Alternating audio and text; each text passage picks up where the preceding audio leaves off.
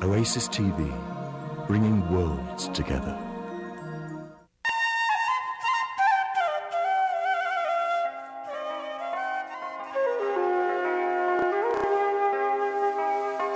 In the heart of Lhasa is the most sacred temple in Tibet, the Jokhang Temple.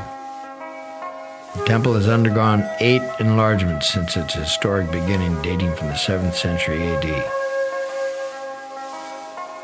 Pilgrims from all Buddhist sects come here each day from morning to late afternoon. The granite slabs in front of the temple are worn smooth from their acts of devotion.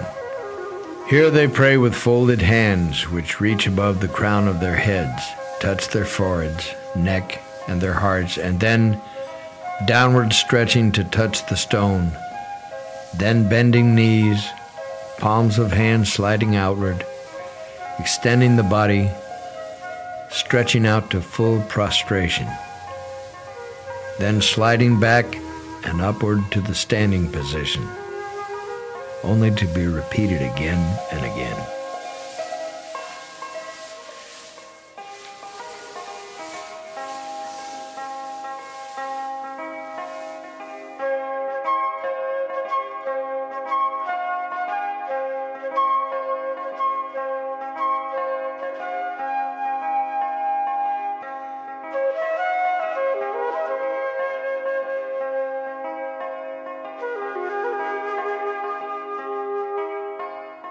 The temple courtyard inside is lined with hundreds of pungent-smelling yak butter lamps that brightly illuminate the prayers of the devout.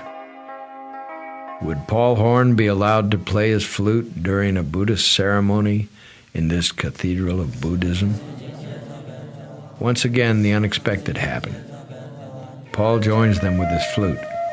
Paul Horn later said, "We seem to be guided every step of the way on our journey."